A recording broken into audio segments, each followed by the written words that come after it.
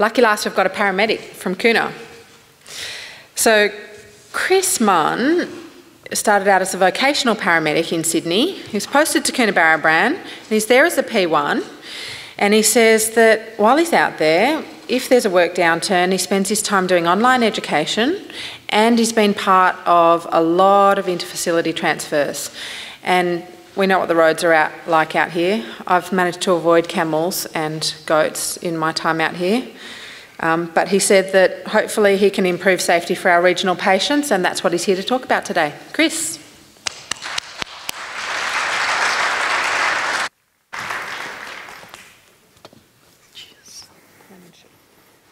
Too easy, thank you. So to start us off, can anyone who's had an absolute doozy of a hospital-to-hospital transfer, please stand up? So I'm talking you've had a patient deteriorate along the way, you've arrived at the hospital with a patient in cardiac arrest, you've had to call for backup along the way, things just didn't feel right, nothing went well. For those up in the northwest corner of the state and the theatre, this is you delivering your patients to the aeroplanes. For any of the healthcare workers, this is you sending them out of your hospitals, or this is you receiving them. Stay standing if you learnt something from that transfer. So if you've reflected on it, you've changed your practice, you've improved things for the future for yourself, then stay standing. Now stay standing if you teach every single new person to your facility about hospital-to-hospital transfers and how to make them better for themselves or the patients. So you should only be standing now if you've taught every person you work with about hospital-to-hospital transfers. So that's why I'm down today. We're down here to talk about hospital-to-hospital transfers to try and make them better for all of us. So why is it important? Well, they're some of our most complex cases that we go to, and they're very common. They're people with multiple presenting problems. They've already received treatment, which is very different from our normal practices. They involve very long distances, sometimes over 2 hours, and there's not much help for us while we're out on the road. They're also given very little attention. So there's not a lot of training that goes into hospital-to-hospital transfers, and there's a one-page protocol, compared to the hundreds of other pages that we read about OOO responses. There's a history of many inappropriate transfers taking place.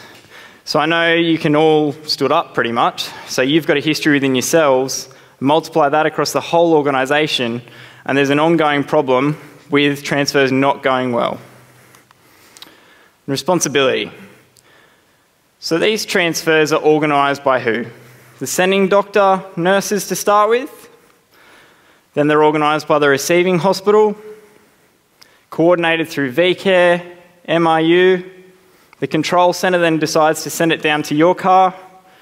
As soon as you take on that patient, the responsibility is yours. So I know a lot of the time from most of the people that I talk to, we tend to downplay the responsibility of these jobs. Yeah, no worries, just another job, just another transfer. But when you actually sit down and think about it, that's someone's life that is in your hands for over 2 hours. And the decisions that you make prior to that transfer and during that transfer can significantly affect their life. So I'd just like to share a story now.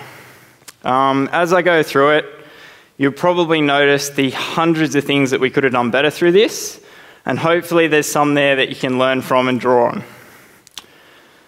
So this case, I was a brand new level 2 to Coonabarabran station. Was called up during the night to a 17-year-old female benzo overdose. So the MDT, the computer in the car, read something like 17-year-old female, benzo overdose, GCS 14, all the obs between the flags to go through to Dubbo, which is roughly an hour 50 away. We walked through the doors of the emergency department. Doctor was sitting behind the desk. Patient was in the resus bed. No lights on, no nurses, no attention.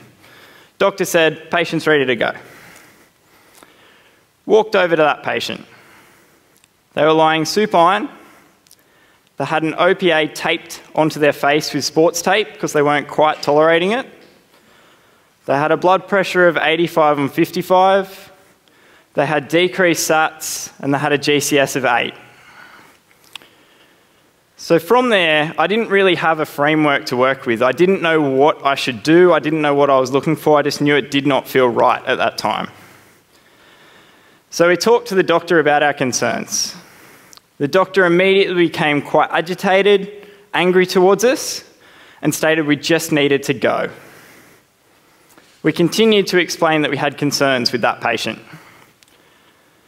That doctor decided to administer naloxone, flumazenil, which is a benzo antagonist, pull out the OPA, put an NPA in, gave some fluids, some oxygen. She came up to a GCS 14. All her observations moved to be between the flags. So I was starting to feel a little more comfortable with that transfer. I asked the doctor how long that drug I'd never heard of, flumazenil, was going to last. He said, "You'll be right all the way through to Dubbo." I asked for paperwork and a proper handover on that patient. He said I didn't need to know. He'd write it up, Dubbo Hospital would have all the information, didn't need to know, I just had to deliver the patient. So we left. We headed towards Dubbo with our patient. 20 minutes down the road, our patient deteriorated, back to a GCS 8, back to needing some airway support, oxygen, and continual fluid boluses to keep that blood pressure up. We moved to urgently transport our patient. We arrived at Dubbo with a patient who was GCS 8, needing some manual airway type manoeuvres, lateral position, things like that, constant fluid boluses.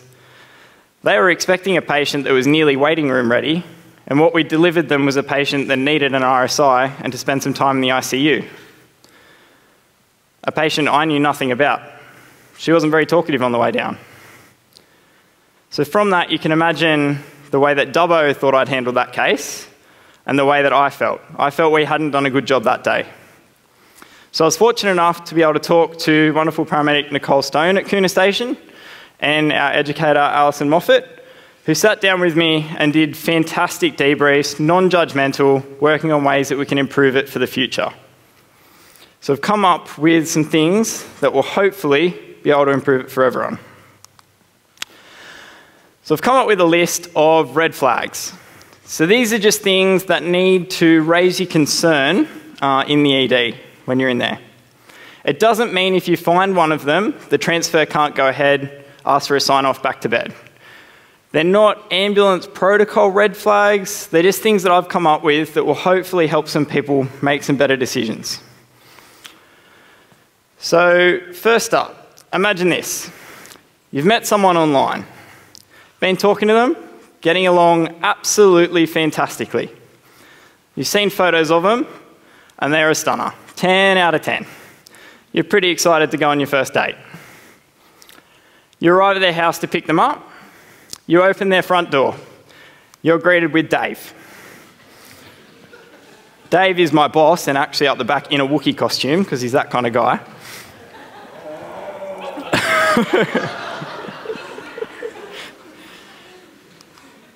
So the same applies to your MDT, that computer in the car.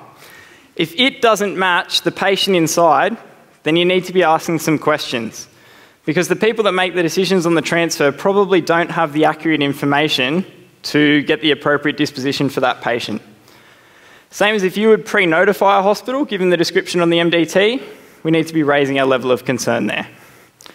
If the observations on the MDT are to the number the exact same ones that you gave at triage, then you probably need to go in and make a real good assessment to make sure that patient's been monitored.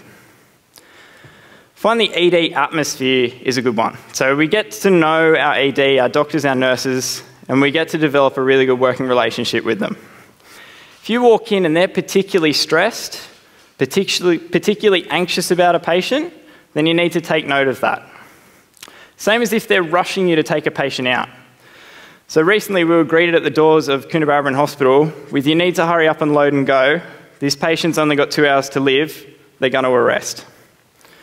So immediately, with an hour 50 drive and a doctor saying patient had 2 hours to live, we were pretty concerned. Paperwork. So we need all of the appropriate paperwork. We need discharge summaries. We need what they've been given. We need advanced care directives. We need any sections if they've been completed. We can't leave the hospital until we've got all of that information. If you train your hospitals, essentially, to do that, they'll do it every time. You won't have to ask. They'll have it printed off and ready. You need to check for deterioration. So has there been a history of any deterioration over that patient's time in that hospital? Is there any expected deterioration for your trip through to your major hospital? Is there any ABC compromise? So as we all heard earlier, that's where the retrieval service offers the biggest bang for your buck interventions.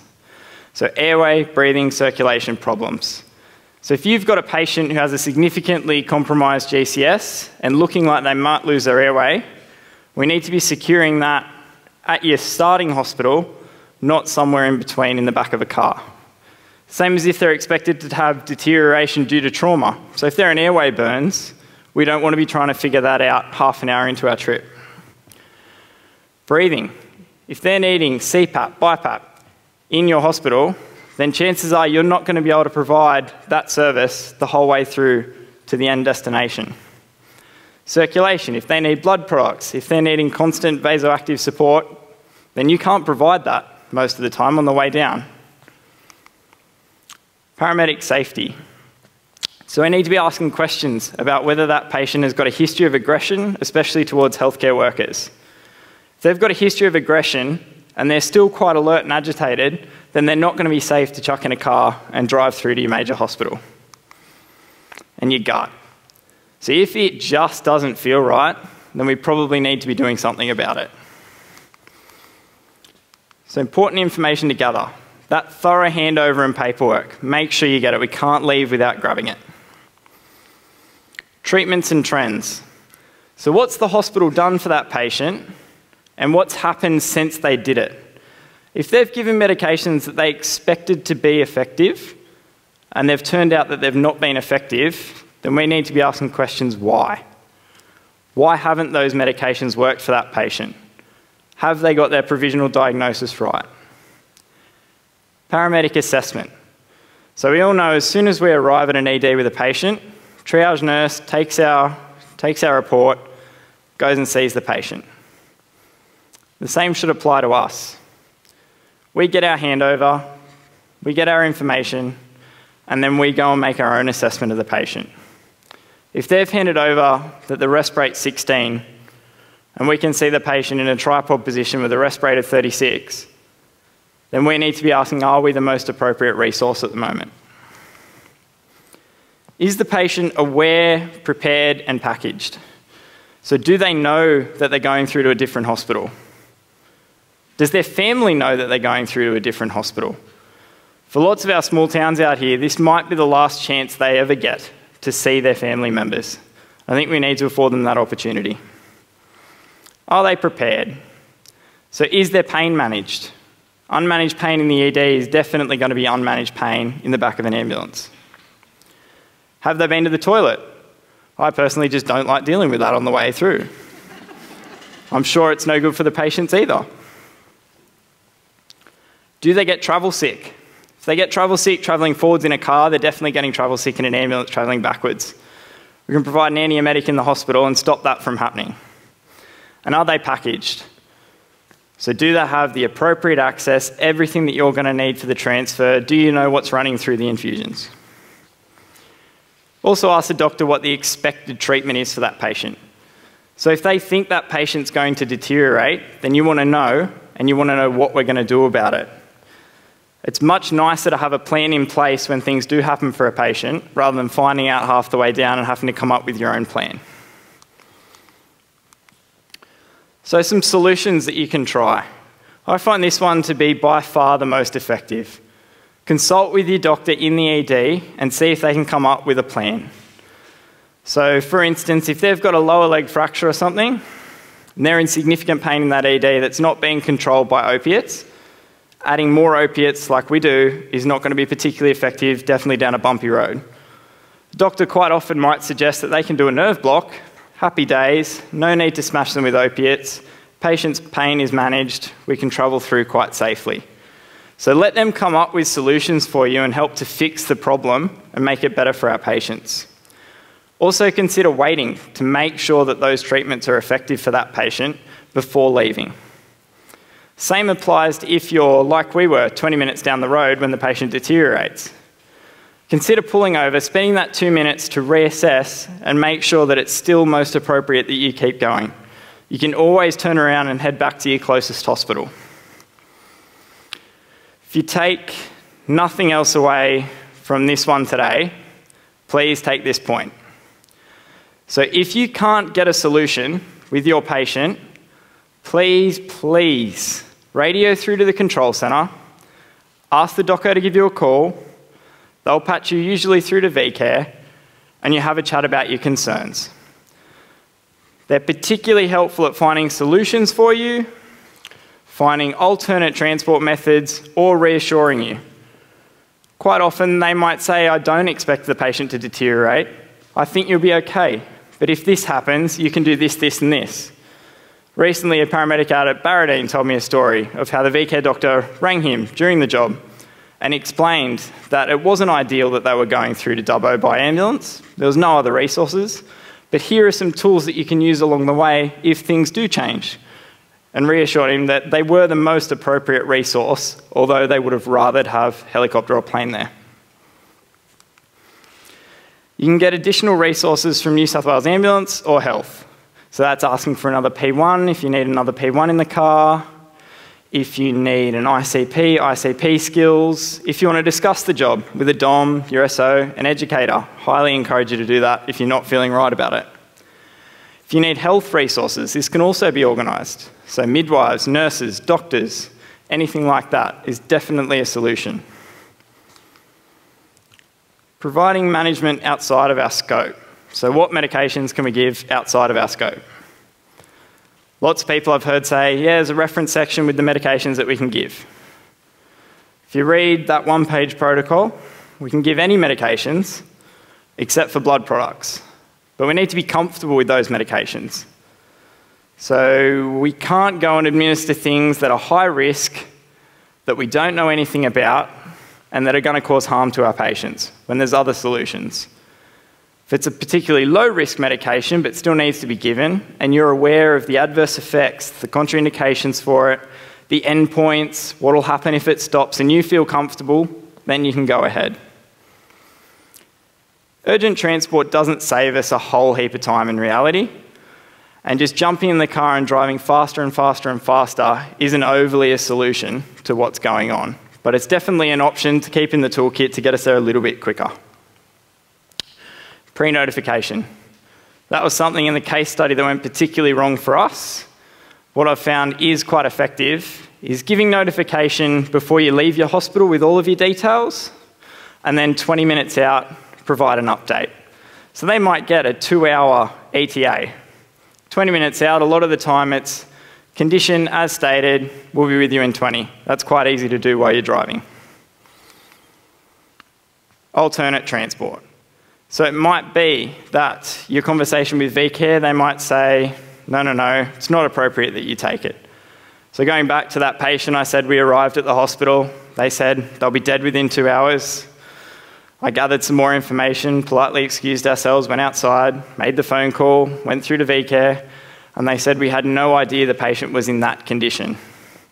We're going to organise a helicopter. In the end, that patient got flown through to Dubbo a couple of hours later. Now, whilst that didn't save that patient's life, they died 3 days later in Dubbo anyway, there's one thing that that family remembers from that day. I've caught up with them since, and they said the only people that we saw properly care for their husband was the ambulance. They said, you properly advocated for him, and if it wasn't for you, we think he would have died in the ED, and we wouldn't have got the chance to say goodbye in Dubbo ICU. So I think that's definitely worth it. If we're advocating for our patients, it's not only the patient, but it's the entire family. So where to from here? Please, please, please remember that if it just doesn't feel right, have that conversation with the doco and get patched through to the people that booked the job. They'll either reassure you or provide some alternate sort of ideas. And then at the start, when I talked about who trains everyone they come across, I think there was only a couple of people left standing. I think next time this presentation's given, it'd be great to see everyone standing. If everyone talks to the people that you work with, tells everyone that's new to your facilities about hospital-to-hospital transfers, all of a sudden it gets much safer for all of our patients, and no paramedics have to have sleepless nights about it. So thank you.